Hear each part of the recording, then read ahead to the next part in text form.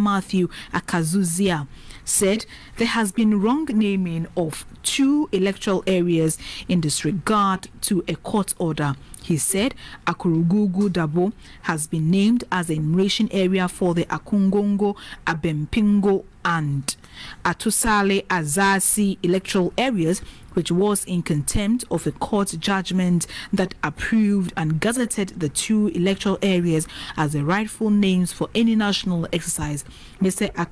Akazuzia said Akurungu Dabo was the name of one family out of 7 clans in the 2 electoral areas. Hence, it was illegal to use it as the enumeration area.